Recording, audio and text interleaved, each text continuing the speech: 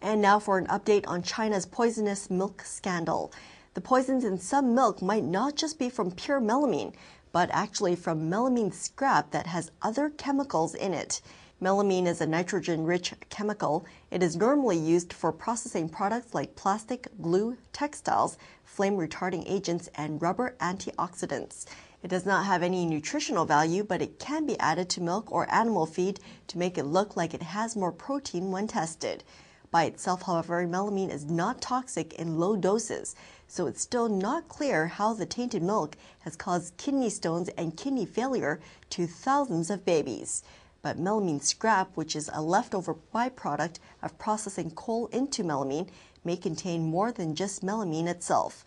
Because of the way it's processed, it can also have residue from toxic chemicals like urea, ammonia, acetic acid, and sodium nitrate in it, and this may be why it's been so toxic for so many children.